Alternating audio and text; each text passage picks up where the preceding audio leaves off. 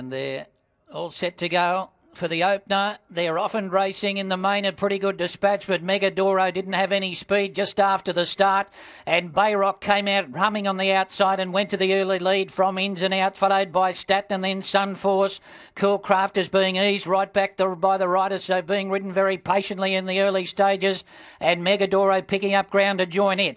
So Bayrock drop anchor in front now at the 800 metres, led from Ins and Out running second, moving up within about a half a length. Then came in behind them Sunforce on the outside of Staten. Coolcraft is second last, and Megador over on the inside last of all. About 5 to 6 lengths covering the field. And the leader is Bayrock from Ins and Outs, who's coming up now to challenge strongly, and Sunforce is striding up on the outside. Coolcraft is trying to find its back to come into the race.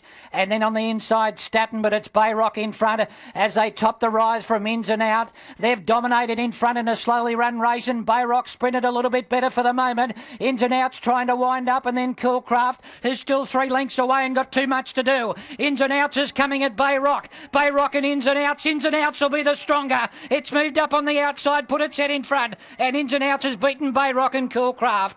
Then in behind them, Sunforce, followed by Staten and Megadoro, finished a long last.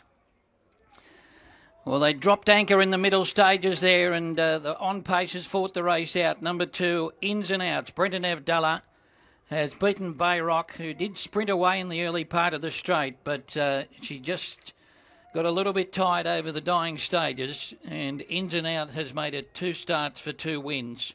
Trained by Gerald Ryan, written by Brenton Avdallah, and